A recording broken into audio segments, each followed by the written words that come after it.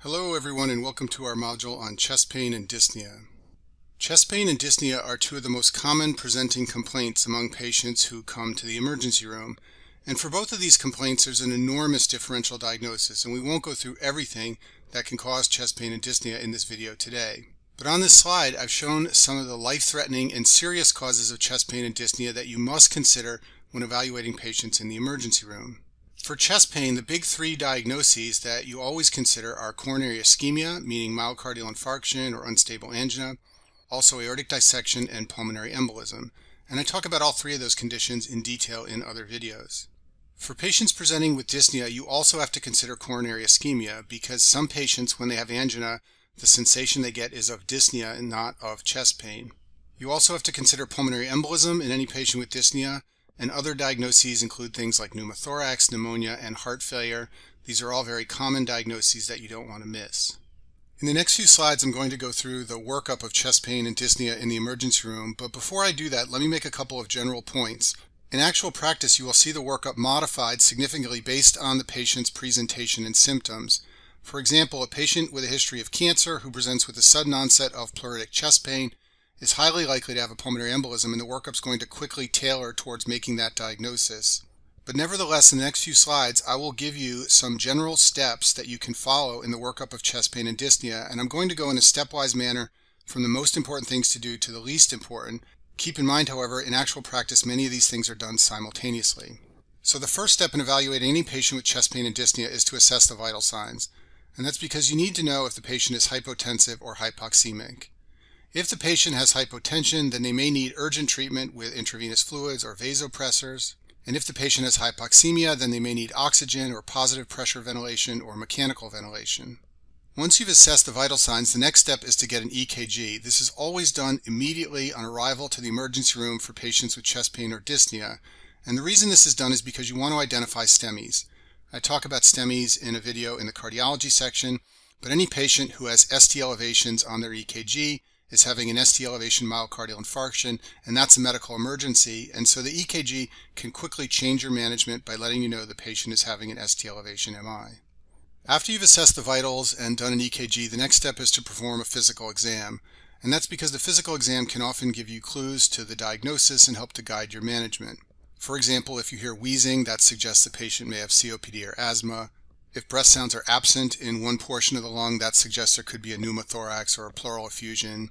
And you can hear distant heart sounds in patients who have tamponade. You can see weak pulses in patients who have ischemia and a low cardiac output.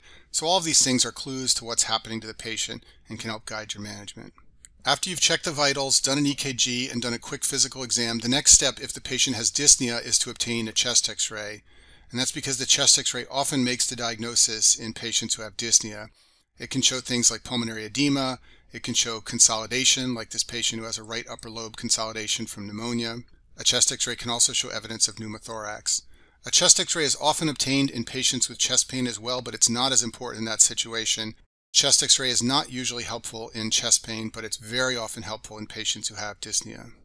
At this point, the next step in the workup of patients with chest pain or dyspnea is to consider a CT angiogram. A CT angiogram can make the diagnosis of pulmonary embolism and aortic dissection, but it's not necessary in all cases. It's only done if the history is suggestive of PE or aortic dissection. And in both the videos on pulmonary embolism and aortic dissection, I talk about the risk factors for these conditions. So in patients who have lots of risk factors for one of these conditions, or an exam or history consistent with these conditions, those patients get a CT angiogram. Other patients do not. Beyond this, there are some blood tests that can be useful in patients with chest pain or dyspnea. A D-dimer level is elevated in patients who have pulmonary embolism. There's also data that it's elevated in cases of aortic dissection. So if you check a D-dimer and it's normal, that's very reassuring that the patient likely does not have a PE or dissection. You can measure a serum BNP level. This will be increased in heart failure, although a high level is not diagnostic of heart failure. You have to also have evidence from physical exam of heart failure. And then a CBC is usually done to look for anemia, because anemia can cause patients to be short of breath. It can even potentially cause chest pain. Once you've done all the tests we've talked about up until this point, if you still don't have a diagnosis for the cause of chest pain or dyspnea, many patients will undergo what's called a Ruleout myocardial infarction or a Ruleout MI protocol. This protocol involves monitoring the patients while two sets of cardiac biomarkers are obtained. By two sets, I mean testing for cardiac biomarkers like CK and troponin once and then again about 6 hours later.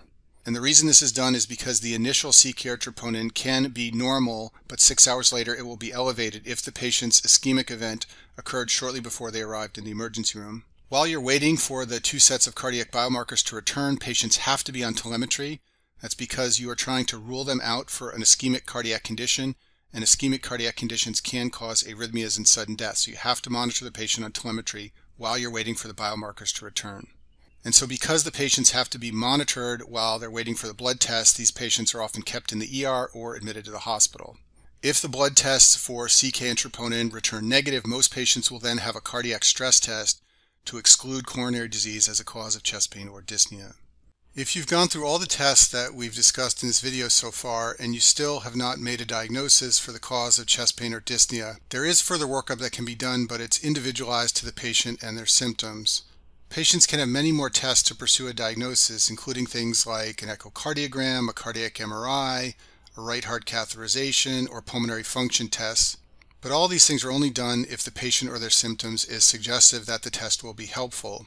For most patients who go through the testing we've described so far in this video who do not have a diagnosis, most of those patients will ultimately have nonspecific chest pain or deconditioning. Nonspecific chest pain is the term we give to chest pain in which we can't identify a specific cause. Most of these patients probably have something like a muscle spasm or a gas bubble or stress that cause their chest pain, but we can't identify a cause with any of our testing. And then deconditioning is a very common cause of dyspnea. In patients who don't get regular exercise, if they try to do something that requires heavy exertion like climbing a steep flight of stairs, they can get very short of breath, and it can be alarming and bring them to medical attention. In those patients, all the testing we described so far will be negative. So I'll finish this video by walking you through two cases where we use the steps I discussed to evaluate patients with chest pain and dyspnea. First case is a 54-year-old man with diabetes and hypertension who presents with 30 minutes of chest pain while walking that has resolved. Now this history sounds like stable angina, but you still have to go through the steps because you don't want to miss anything. This patient could be having an ST elevation MI. This patient could be in cardiogenic shock from myocardial ischemia, so you have to go through the steps one at a time. So we assess the vitals and they are normal, which is good. It means he's not in shock, he's not hypoxemic. Next we do an EKG, which is normal, and this is also very helpful because we know he's not having an ST elevation myocardial infarction.